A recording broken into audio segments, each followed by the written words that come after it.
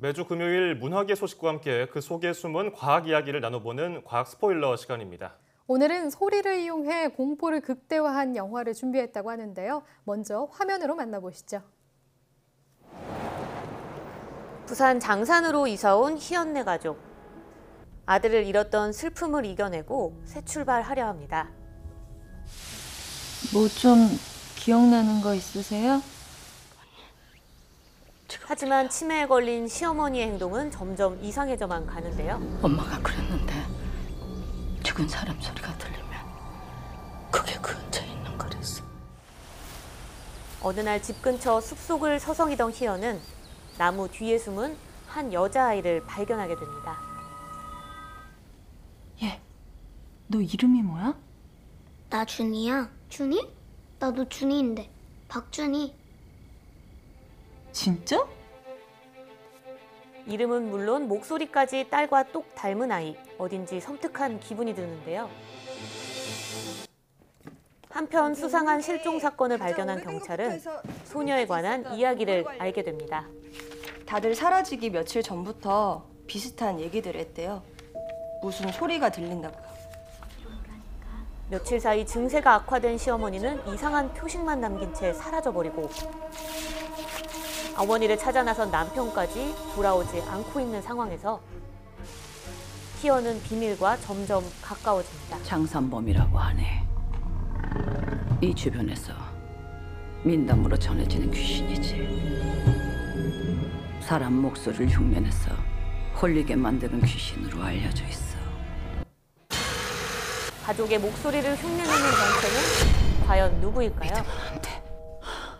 영화 장산범입니다. 양혜영 기자 나와 있습니다. 안녕하세요. 네, 안녕하세요. 공포 영화라 그런지 잠깐 봤는데도 벌써 심장이 콩닥콩닥하고 으스스한데요. 네. 공포 영화를 하면은 아무래도 소리가 굉장히 중요하잖아요. 그쵸. 근데 이 영화가 또 소리로 무섭게 만드는 영화라고 해서 으스스한데 저는 깜짝깜짝 놀라거든요. 소리 들으면. 네, 저도 시사회에서 영화 봤을 때 사실 좀 엄청 깜짝깜짝 놀라면서 영화를 좀 봤습니다. 네. 실제로 이 영화 장산범은요, 국내에 유일하게 이번 여름에 유일하게 개봉하는 스릴러 영화라고 하는데요. 영화 숨바꼭질의 허정 감독의 두 번째 작품이기도 합니다. 이 영화의 소재인 장산범은 부산 일대에서 괴담 형태로 떠돌던 이야기가 지난 2013년 웹툰의 이 소재로 등장하면서 조금 더 널리 알려진 내용인데요. 목소리를 따라해서 사람을 홀리게 하는 이 장산범 괴담이 영화 속으로 들어와서 익숙한 목소리가 주는 공포감을 영화가 극대화시켰습니다. 특히 제작진은 소리 표현에 가장 많은 공을 들였다고 합니다. 이 한 사람의 입에서 다양한 목소리가 나오기도 해야 하고 또 하나의 목소리가 여러 사람에게서도 나와야 하는 이런 특성 때문에 일반 영화의 5배가 넘는 후시녹음 작업을 했다고 해요. 이 음의 높낮이, 잔향 이런 것들을 극대화하기 위해서 소리를 새롭게 디자인하는 것은 물론이고 극장에 이 스피커들이 설치되어 있잖아요. 그 스피커들 사이사이의 위치까지 다 계산을 해서 소리가 어느 방향에서 어떻게 나오는지를 설계해서 실제 영화 속 안에 있는 현장에 들어가 있는 것 같은 현장감을 높였다고 합니다. 네. 이렇게 영화 이야기를 들어보니까 내가 아는 사람의 목소리가 다른 사람에게 나온다.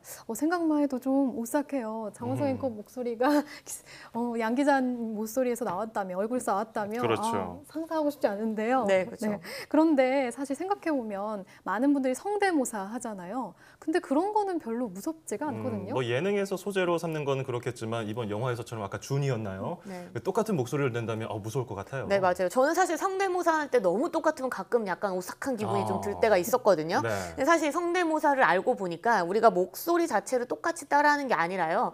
이 목소리가 아닌 말을 하는 방식, 그 사람이 말하는 어떤 특정 방식들을 흉내내는 게 이 성대모사라고 합니다. 그러니까 완벽히 똑같은 목소리를 들어본 적은 우리는 여태까지 한 번도 없었어요. 다른 사람이 내 목소리를 낸다 이런 건 없었죠.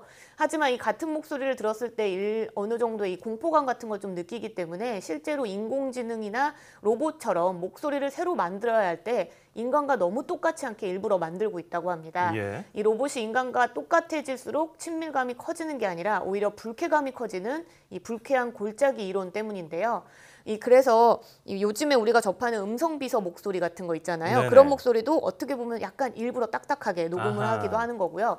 또 영화 같은 경우에 우리가 인공지능과 이렇게 뭐 연애를 하는 영화 허 기억하실 것 같은데 네. 그 영화에서도 보면은 인공지능의 그 여배우 목소리를 연기했었던 여배우한테 감독이 오히려 너무 딱딱하게 좀 읽어달라 이렇게 요청을 하기도 했었다고 하네요. 네. 실제로 그런 불쾌감 때문에 조금 딱딱하게 만든다고 하니까 이런 똑같은 목소리가 주는 공포, 그 영화 속 설정만은 아니었네요. 그렇죠. 네. 그럼 양 기자가 뽑은 이 작품, 이 장면 함께 보고 다시 이야기 나눠보겠습니다.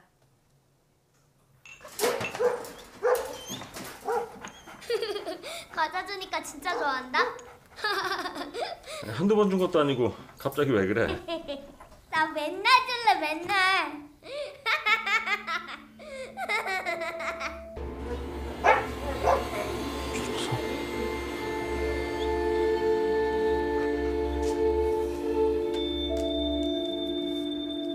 아빠, 과자 더 줘도 돼?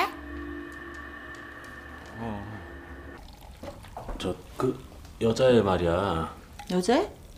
아, 준이? 아니 준이 말고 그 꼬마애. 그러니까 준이. 걔도 이름이 준이야? 신기하지? 목소리도 준이랑 똑같은데. 에이, 애들 목소리 다 그렇지 뭐.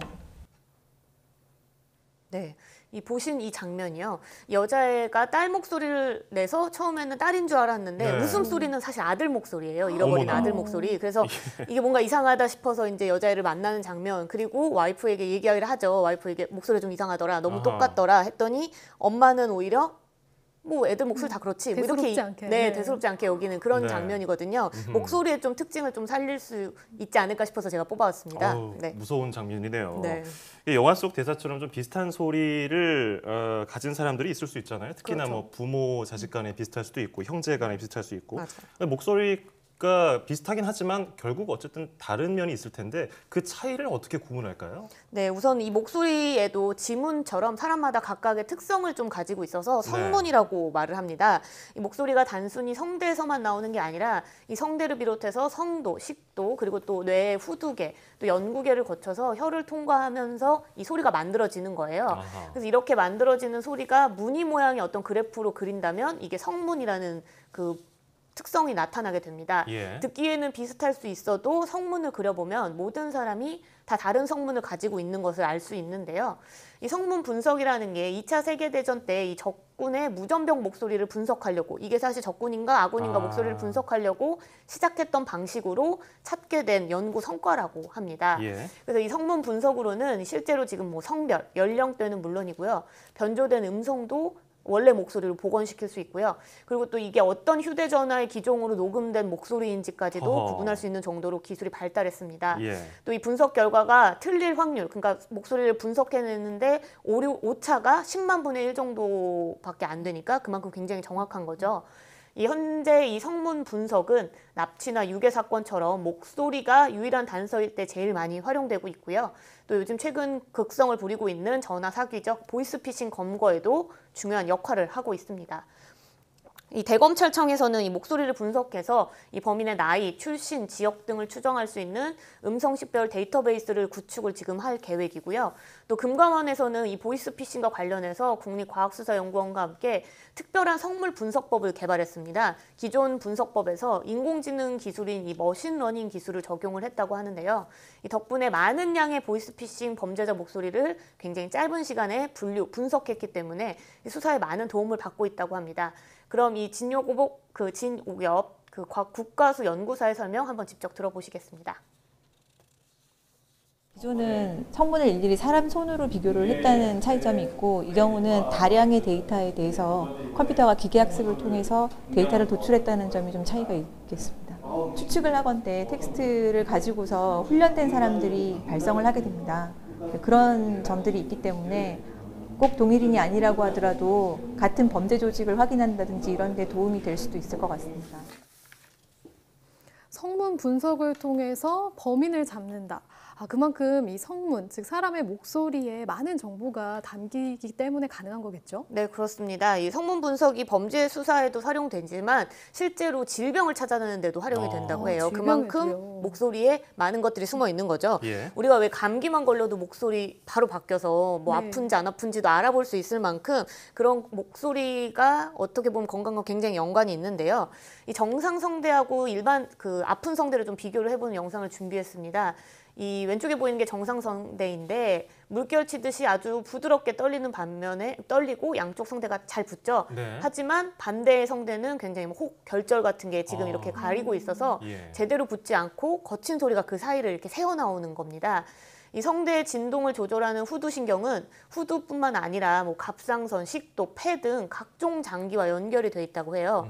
그래서 단순히 성대만 안 좋아서 소리가 안 좋은 게 아니라 이 신경들이 연결돼 있는 부위에 뭐 암 같은 것들이 생기면 후두신경을 통해서 다시 성대에 영향을 미치게 되고 그래서 목소리가 다 바뀌고 쉰소리가 자주 나거나 뭐 가래가 많이 끓거나 이러면 이제 건강에 좀 이상을 이제 좀 주의해서 봐야 하고요. 네. 또 이 밖에도 뭐 관상동맥 질환의 가능성이나 뭐 외상 후 스트레스 장애를 앓고 있는 환자를 구분하는 데에도 목소리 분석이 최근 활용되고 있다고 합니다.